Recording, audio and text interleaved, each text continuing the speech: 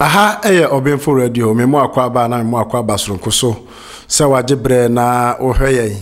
ene enso so ye da foforo ba de Nyankopon ede achayen de bia meka me se de trend o social media no eno ye tabri ne de abremu de onya hwe yanka opede onya ti yanka ope no eno na de bia de bremu OBENFO radio nti se ne de dikan awhwa na so be subscribe na yetumi de latest and trending stories na bro se be ya abre bia be upload video bia no be first person onso sabeka bi na wanya wochefa na onso wayeden wahwe ene ye to aso ne de nsem na abramo de na chese ene eye da soronko a eye Chief Alan Kwadwo Kyeremateng Chief John Alan Kwadwo Kyeremateng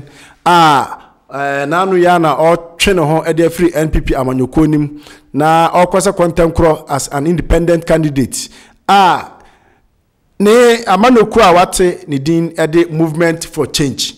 ya na shanso de eye afafranto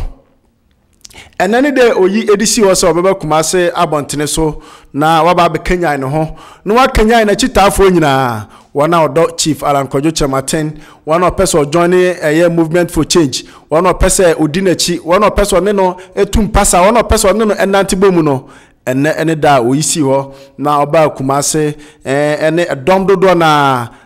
de ekoso no ena manigusu amohwe no na enye asem keto akora edom no koye kumase kajetia babia eye yellow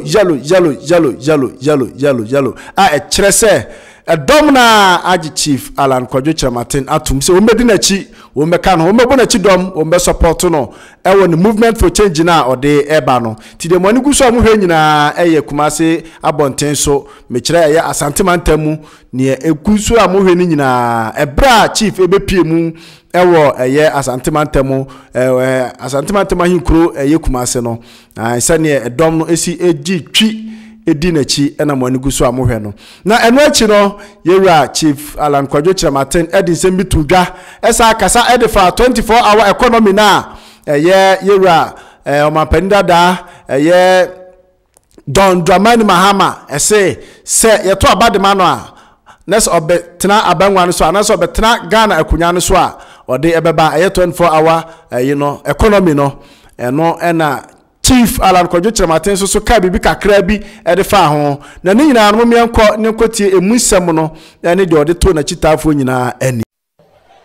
omapanyide da John Mahama obeka se ono de oba or the 24-hour economy nebeba enya sha so kasa on kan boni obi obeka se 24-hour economy no enya de papa no na so no on politics ase wo say ye be 24-hour economy no na cha say politics na no na so won ti ase na mom dia se bisa John Mahama ni se mi anu nua o we mi nua ketwa eso so wa be president wa di animu dia se bisa yewura John Mahama ni se dia na wo be ya ebema economy no atimi around 24 hours and only question I see bisa anamebua. That is the question that we need to put to the NDC. But so we now can say the 24-hour economy no ye fa nya adwuma na se won ti ase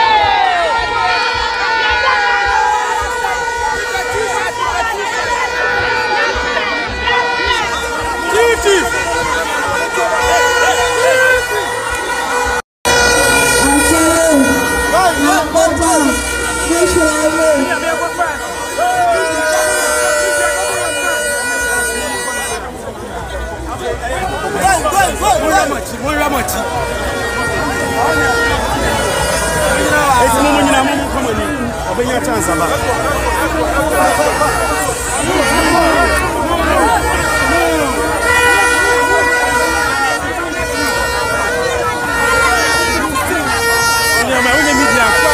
Yada mo ase se mo ka mo ho mo ka ho me ko hwe video no eye de ne baaye we na HS OBENFO radio de mo de na na mo de asem ya ka kire mo a ne ache mo se aha ene etumire no esie we so etumire no emire na mo hu se kutaye no emire na mo se yedie no esie so ene etu no ene HS etumire a ne akire esie kura etu emire no ewo so ene de ekoso ewa santemantamu a eye chief Alan John Kyeremateng emrebi atwamu na oye MPP na oprese enka MPP be fo beto abama no na waba be MPP amanyoko no Frank Atuni no na enso ne dae so no amam na entema otwe ne ho edi free amanyoko no emu eno no na eno mu na ohwe prakasa amanfo otwetwe no mu de nam edi ahini ekotere ebetere no mu di na chi na emu bi ese I and my father are one. I and my father are one. Not just I and my father are one. No, Chief Alan Kyeremateng, any honorable Kennedy Agyapong. Now, why and say I and my father are one? Me jiri say honorable Kennedy Agyapong. And say one Chief Alan Kyeremateng baako esanse ne doba eno no esanse ne papa eno no Chief Alan Kyeremateng ne doba pa ene honorable Kennedy Agyapong enti ono kra osre bompaye ese enka ne doba a honorable Kennedy Agyapong beba beka no ho na omu nyina etu franka no ede abom ewo movement for change afafranto we ene Chief Alan Kyeremateng any swadi hunu anase ne dae so ese honorable Kennedy Agyapong beba beka no ho no mu nyina efranto mabaako o mu nyina edin ebibia ebekọ krata baako so na oba no de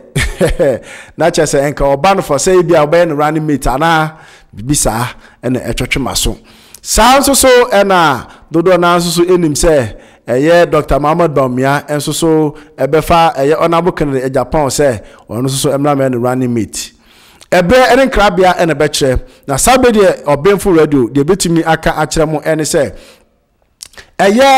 movement for change afafranto wo mo enante ombe nante no kumase no ne ekoso ebi eno no I and my father are one. Aha OBENFO radio yaka chem se etumle bekire esie kule tumle no so niti de bae no ene yede abedomo no eno no yede ababesomo no ne ye kire mo se aha ene de mo besi foforo bi atofoma yemfa nka memo yebesan ede abremu yede mu ina mo ase.